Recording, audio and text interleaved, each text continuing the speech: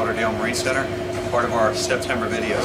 If you follow our 164 that we're doing a bridge deck extension on, you can see right here, there used to be some seating here. We cut all the seating out, re-laminated the wall, faired it, and primed it.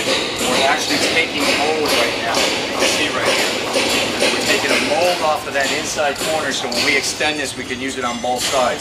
But if you go over here now, we've already done the body work, faired it. We put some mold release wax on it, and then we sprayed our PVA here, and then we'll be able to blast this and pop both molds off that we can use when we extend our bridge deck aft. So, Dennis Foster from Foster's Yacht Services, located at Lauderdale Marine Center on our 164 bridge deck extension, part of our September videos, signing out.